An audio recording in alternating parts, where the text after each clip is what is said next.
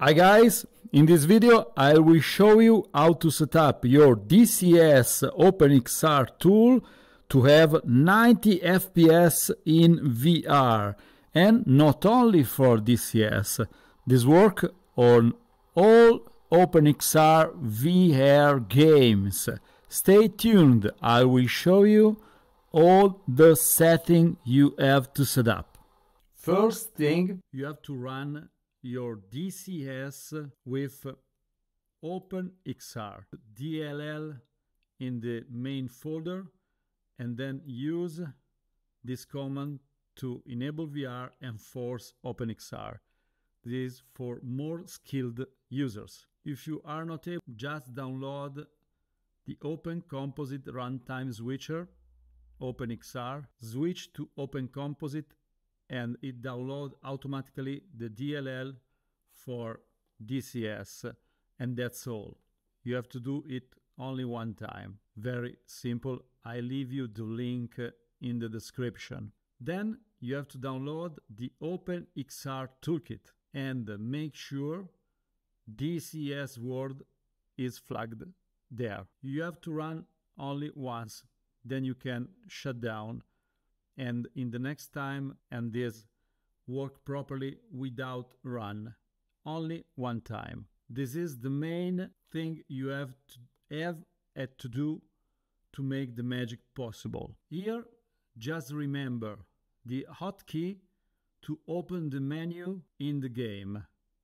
And I will show you how to do the magic with the setting inside OpenXR toolkit. Okay, now I'm the screen through the window mixed reality window, not so performance, but is the only way I could show you the OpenXR toolkit display in VR mode. To open, I use Ctrl, Alt, and numpad, okay, when I'm inside the game. And you now see this window. Now, I will show you the main magic thing is under the System tab. Here, by default, is automatic. That improve your FPS very good. Just because this setting in automatic pump up the system too much. So, to read which pixel resolution is on your VR headset, and match the same resolution, exact resolution there, okay? So you move down and up until you reach this value. This is the main thing, okay? That make more difference.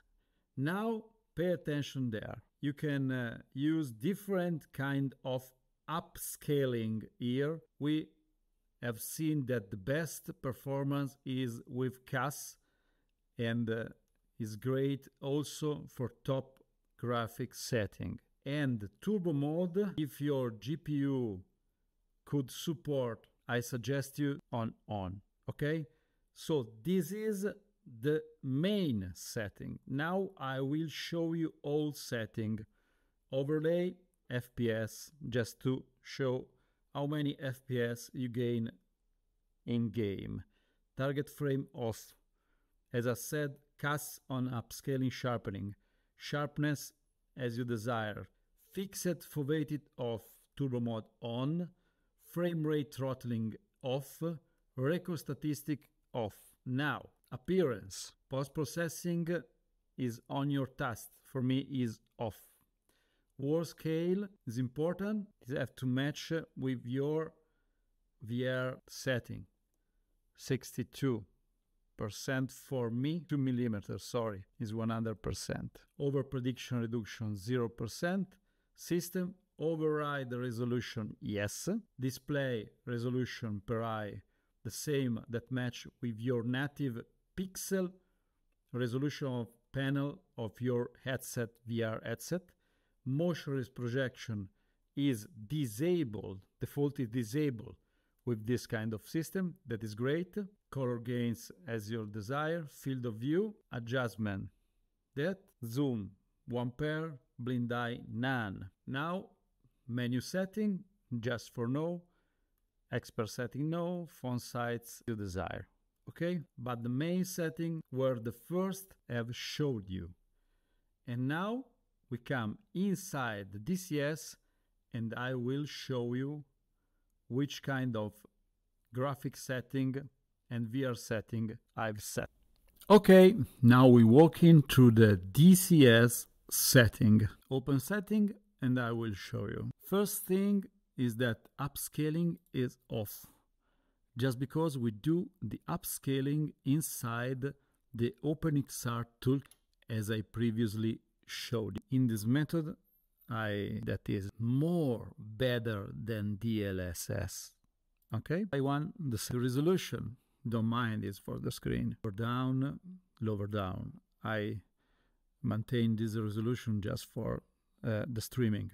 As you see, a better resolution when I stream. Monitor don't mind. Resolution of cockpit display for anti-aliasing off, upscaling off, sharpening off. The same thing in post-processing on the OpenXR toolkit.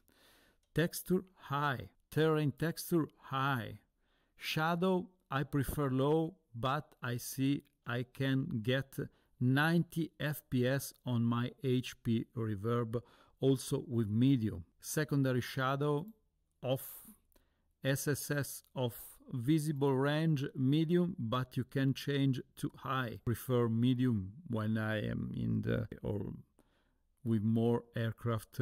I'm sure that I maintain 19 FPS. Clouds high, water medium, SSAO on. It's a great feature for graphic. SSLR off. Lens effect, I like it. Dirt and flare. Heat blur low. I don't see too many different between low and high, but I like heat blur. Motion blur, I don't like motion blur. I think it's so bad for simulation, the motion blur effect. Depth of field off, screenshot don't mind, color grading, and then this is important panel. Clutter glass 1000, forest visibility 60%, forest detail factor 1, scenery details factor 1. Reload radius is the maximum value, 150,000. Chimney smoke density as you prefer, gamma as you prefer. External field of view with your VR setting, load switch factor 1.2, maximum FPS 180, but the important is a little bit your maximum frame rate of your headset. For me, the HP Reverb G2 is 90. Anisotropic filtering, I don't like 16, but this doesn't impact so much on your performance, so you can set 16 prefer. Terrain object shadow flat, cockpit global illumination on, messages font scale 1, scale guy 1, rain droplets on, VSync off, full screen off, cursor confined to game window on. Okay, and I suggest you to save on a preset slot. This is not top performance, but really make many difference between don't use OpenXR oversampling and use the DLSS upscaling. DLSS upscaling for me work good headset VR, but this setting is very good. So I suggest you to try and make a fine tune by yourself. This depends on hardware configuration, on your CPU, on your GPU. I'm using Intel i9 900K clocked at 5 GHz or a little bit less. And for GPU, I have a Nvidia 3080 80 Ti view for now. And the last setting, when you've done this, you don't have to reboot so you can fine-tune as much as you want. Some difference, okay? Before this kind of setting, I was using DLSS with worse setting, not so much like this, and then here I was 0.5. Now I push up here, I push more up here, and also here. You can move with more attention, because 0.1 here make more difference. No, I see 8 is a great value for me, but the system run at 90 FPS also if I put 0.9, and if I want one lower down, only this, only texture to medium. So great result. When you change this and hit OK, you have to reload the system. So make this with attention. To start with 0.5, 0.6, and don't change anymore here. Just make fine-tuning there. And that's all for the setting in this panel. And finally, we test in VR. I am in Apache. I use HMD overlay. I'm not using this right now, but it could increase the work on the GPU.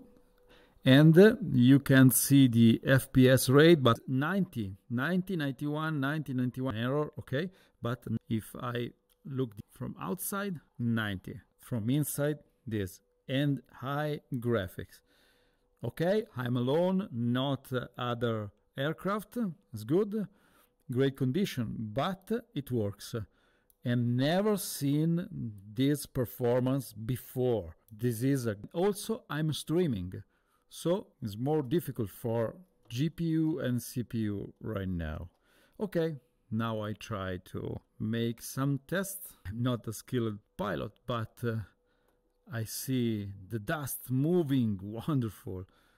I see the grass moving, and 90 FPS. 90 magical FPS with the trick and the setting showed you. You can replicate the same setting also for other games. I use it on Assetto Corsa Competizione. I use it on iRacing. I using on Microsoft Flight Simulator 2020. That is very, very heavy, more heavy than DCS, but it works. So as you can see, no loss of frame, no slow frame rate, better than DLSS. This is great. Now I'm moving in an area where there are more vehicles and 90 FPS.